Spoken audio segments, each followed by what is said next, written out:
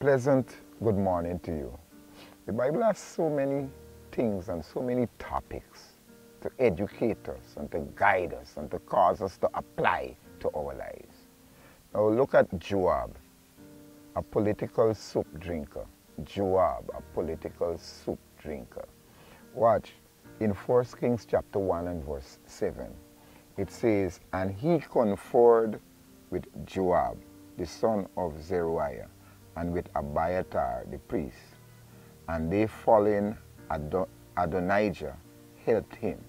Now Adonijah is David's son, and Adonijah wants to sit on the throne, but he did not get permission from Joab. No, sorry, he did not get permission from his father, who is sitting on the throne, David. I don't know if David had said that Solomon should sit on the throne. I don't know if he had broadcast that among his children. I don't know. But now let me come to Joab.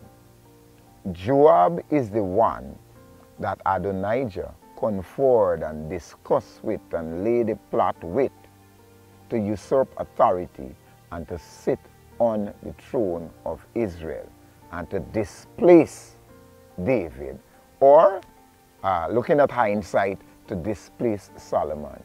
Why Joab should do that? Joab is one of David's trusted generals. Why should he do that?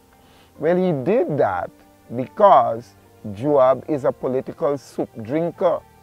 He is seeing that this guy, Adonijah, he is seeing that David's son can end up on the throne.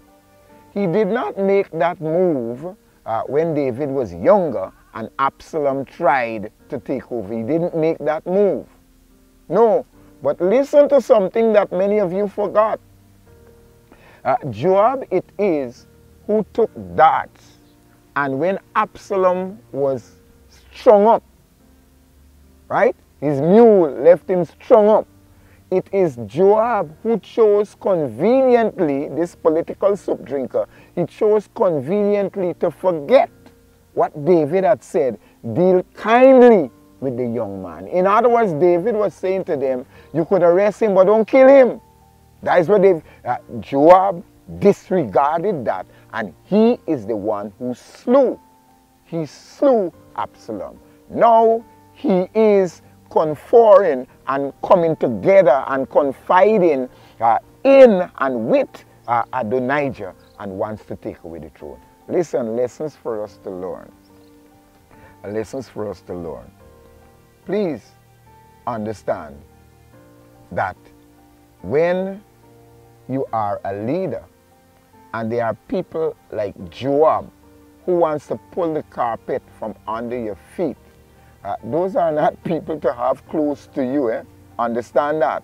Whether we're dealing with, well, whatever, not people to have close to you. But listen to this. David, now don't mess with history. David had used Joab to do his dirty work. And because of that, it is as if David cannot rebuke Joab. You understand? He can't rebuke Joab. What dirty work?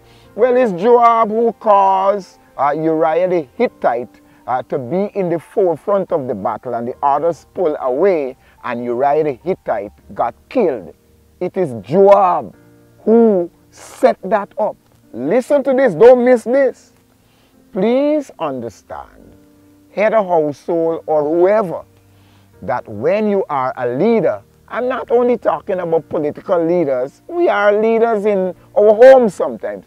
Do not let people have secrets for you because they're going to blackmail you. Yes. So that is why the better way to live is live in such a manner that people cannot point the finger at you. Joab, David was soft on him. Why? Because he, David, set up Joab to do his dirty work. Now, as we go through the day, understand this. We must not be, talking to myself, we must not be political soup drinkers who blowing with the wind and shifting our ideas simply because of what we can get. Further, listen to this strange one. As family members, head of households and assistants, husbands and wives, we must not shift with the ideas of our children so that we can have a popular following at the expense of our wife or our husband. In other words, we must not just go together with what my child says simply because I want to be popular with my children. No, husbands and wives must sit and discuss certain things before bringing it in the open, and they should hold one head on whatever matter as you train children. Understand that also. That's an application from the Joab story. God and Father, thank you so much for giving us an opportunity to find these applications in your word. Help us not to be like Joab, wavering and tossing with the wind.